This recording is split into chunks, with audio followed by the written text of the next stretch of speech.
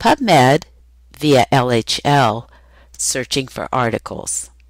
In this demonstration, we are going to search Pubmed for new treatments on relapsing remitting multiple sclerosis, and we're going to focus on how they compare with treatment with interferon beta. There are two concepts in this search: relapsing remitting multiple sclerosis and interferon beta. So we will put these terms in the Pubmed search box to find articles containing both concepts. You do not need to use "and" in Pubmed. That is default. And you don't use quotes around phrases, or Pubmed will turn off its automatic mapping feature. We'll click on Go, and there are 1,333 results, of which 237 are review articles and 1,048 are available here at UAB. Let's see how Pubmed ran that search. This is the search details box. I'd like to see it a little larger, so I'll click on See More.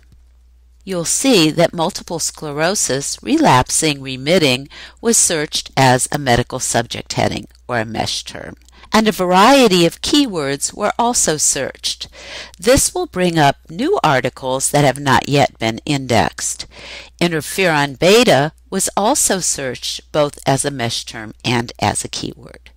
Should you see something unexpected or prefer to eliminate some of the keywords, you can simply delete them and then rerun your search. Returning to the search, let's refine and refocus it. 1,333 articles are too many to look at.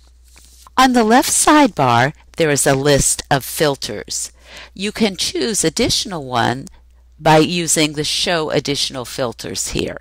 One that is often used is ages. And if you click on Show, it'll be there. So I'm interested in new articles, so I'd like to look over the past 3 years. So I will put in 2010 through 2012 and apply. As filters are activated, they're listed here. I'm interested in studies in humans, and I read English.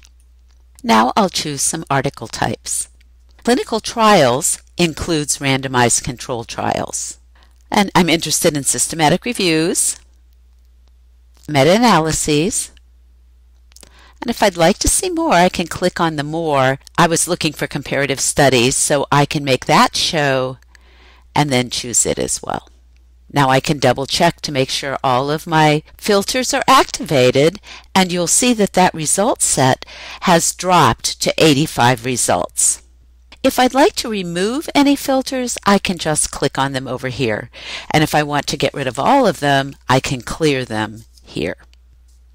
So we have refined our search to a focused group of citations that should have exactly what we need.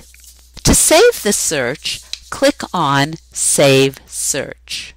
You will be asked to log into your MyNCBI account. If you don't have one, you can register here or sign in with a Google account. And then you're given the option to save your search. And then you can choose to have automatic email updates sent to you on a schedule of your choosing anytime a new article is added that meets that search results. If you need help in finding search terms, filtering your search, or using MyNCBI to save it, please chat, email, phone, or text a Lister Hill librarian.